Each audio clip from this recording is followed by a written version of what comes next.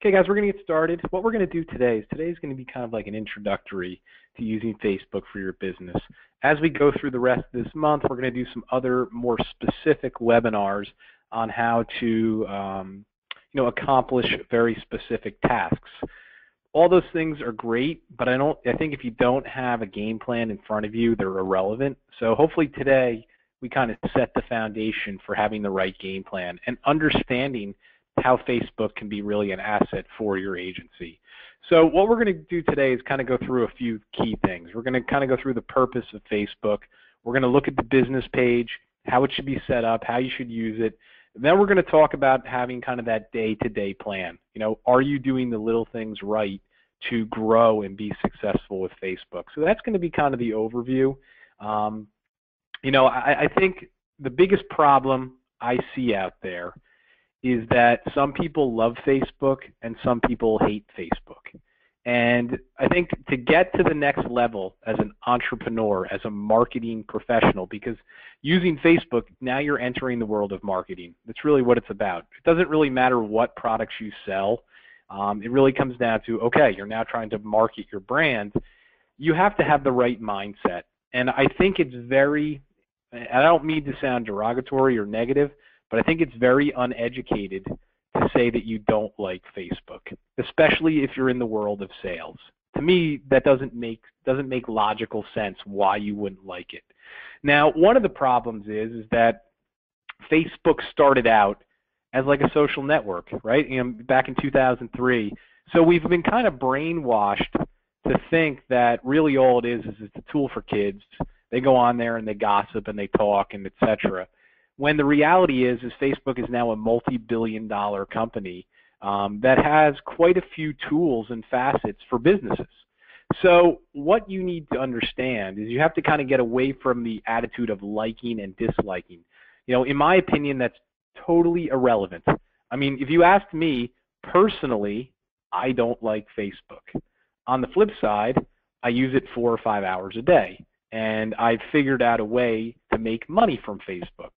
So now I kind of like Facebook. But you know what I'm saying? If I really was trying to talk in a sense of, do I like the theory behind it and how it works and what's happening on Facebook?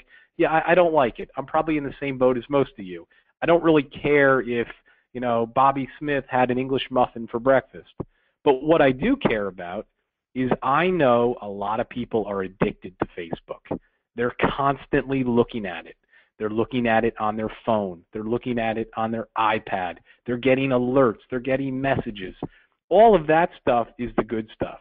That's the stuff that as a salesman, you can harness it. You can take advantage of it, and you can utilize it to grow your business.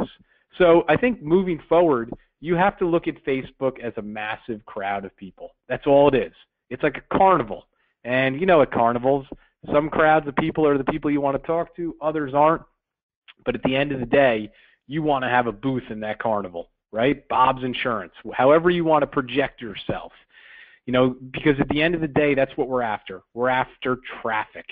How do I get people to pay attention to me? How do I get people to think of me as the insurance guru?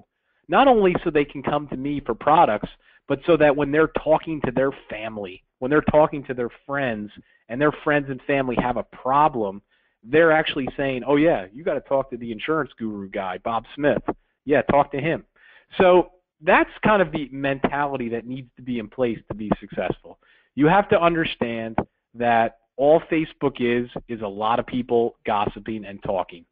And as a salesman, you have to develop a strategy to get into that crowd and kind of drip on those people. You want to drip that you're the insurance guru. You're the expert. You're the person they need to go to when they have a problem. So there's kind of a big difference between projecting to be an expert and soliciting, in my opinion. You don't want to solicit, but you want to be constantly doing things that are showing that you're on top of your game. So what you need to do to be successful is really do two things. One, you have to kind of understand that Facebook gives us two different templates.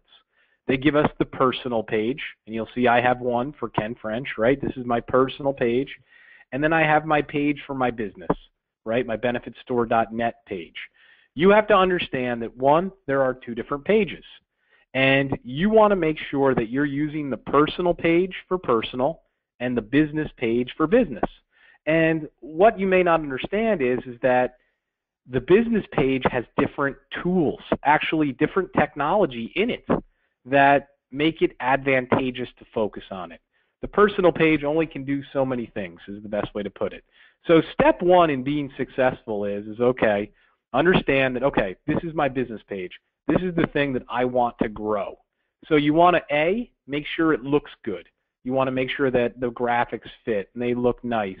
When you go to the About page and the page info, everything's well written. It's got your phone number, your email address, tells people what you do. I assume that that's probably taken care of for most people, but that, in my opinion, is the first step. The second step is starting to understand what you need to do to be successful. And there's really only two things that you need to do to be successful. And that is, I'm just looking for the slide, sorry. There's really two things. Number one is you want to build your distribution. And when I talk about distribution, that means getting people to follow your page. Okay? So if you don't have anyone following the page, you can post as much as you want, but it's not going to get that much results. So how do you get people to follow your page? Well, if you go look at my page right here, you'll see that I have 2,060 people who are following it. Facebook doesn't use the word follow. They use the word like.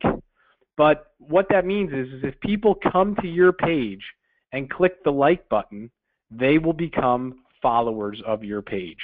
And you can kind of see that the like button appears right here in the middle. And right now I've already kind of liked my page, so it says liked. But my point is think of liked as opt-in. Almost like, you know, when you used to have an email newsletter. You wanted to get people to say, yes, send me your newsletter. Well, it's the same theory. You wanted to come to your Facebook page, click this like button, and once they click the like button, now all of a sudden they're going to get everything that you post. And that is probably, I know that sounds maybe simple, maybe it is a little confusing, but in my opinion, that's probably the most confusing thing out there when I do consulting. I do a lot of private consulting. For whatever reason, once you can understand how all that works, it's a lot easier to get results. And usually understanding that is what holds a lot of insurance professionals back. They still aren't understanding the flow of things, how it works.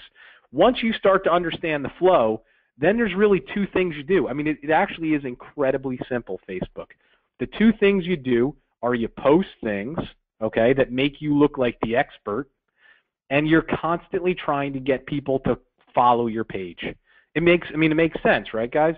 You post things just like, it's almost like email marketing. It's actually exactly the same as email marketing. With email marketing, all you're trying to do is get as many email addresses as you can, and then you're writing emails and sending them out to those email addresses. The only difference with Facebook is you're not getting their email address. You're just having them click this like button. And when they click it, now they're getting your messages.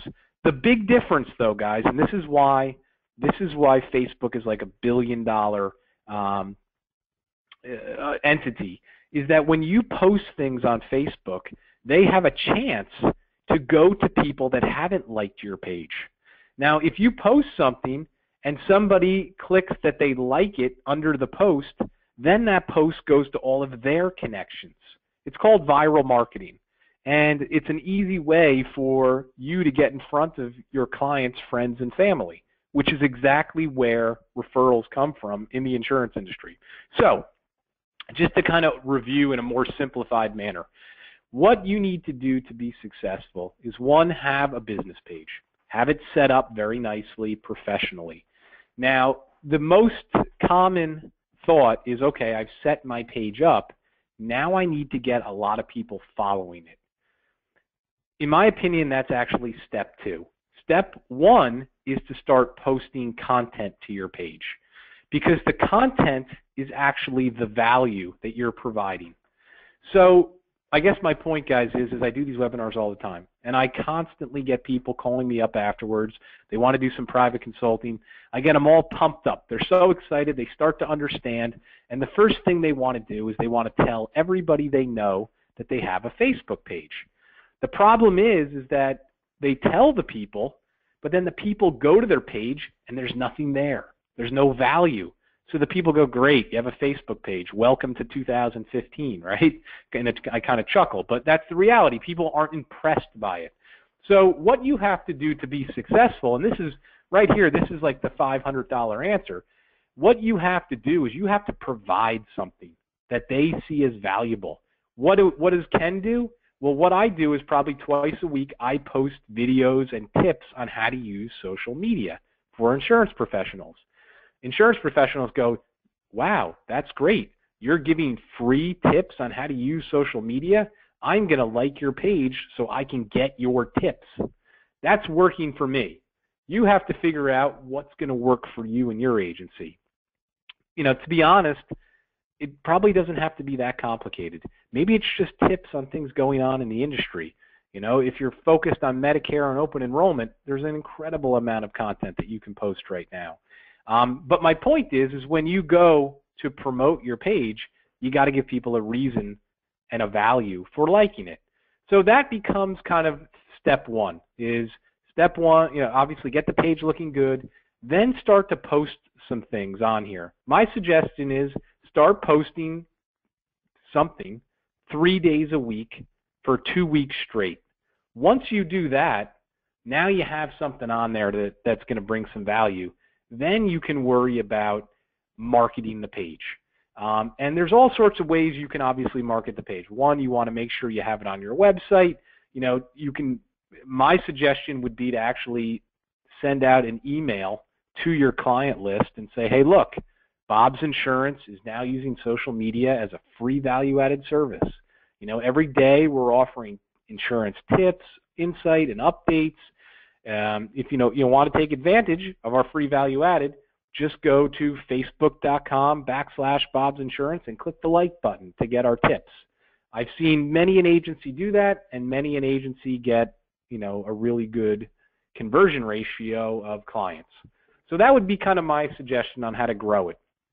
Start posting, do some email marketing. One thing you can do very easily is if you go to your business page, you'll see that there are these 3 dots here. If you click on these 3 dots, it'll kind of give you a list of options. And one of the options is to invite your friends.